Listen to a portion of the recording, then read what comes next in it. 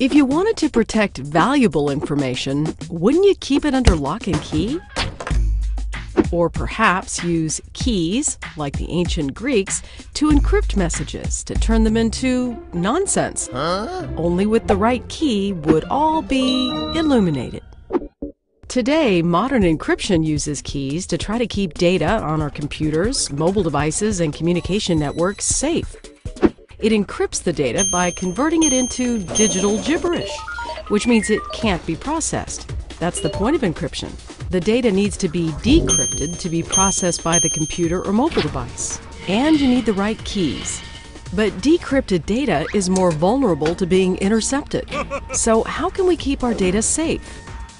In 2010, Craig Gentry, a graduate student supported by the National Science Foundation, thought of a new way to protect data, now called fully homomorphic encryption.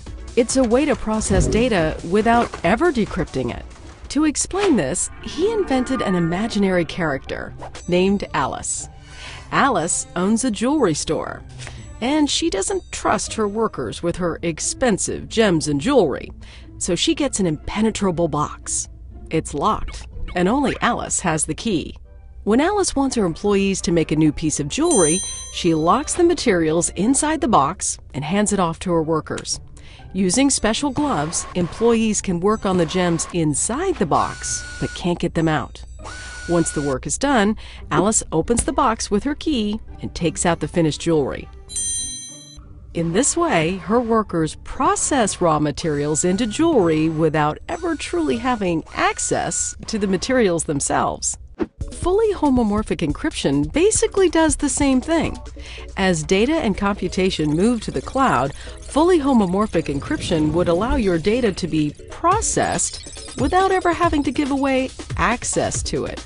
Just imagine a web application that could do your tax return using encrypted financial information without actually seeing any of it.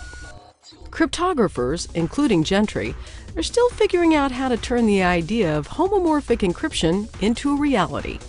But this isn't the only idea they're exploring.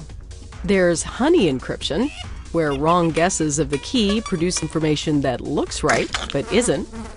Functional encryption, where cryptographic keys are hidden within software. Even quantum key encryption, where the quantum nature of atoms protects the data. All are active areas of study supported by the National Science Foundation. The result? It may one day be possible to ensure the security of important information wherever it may be, our computers, mobile devices, and even in the cloud.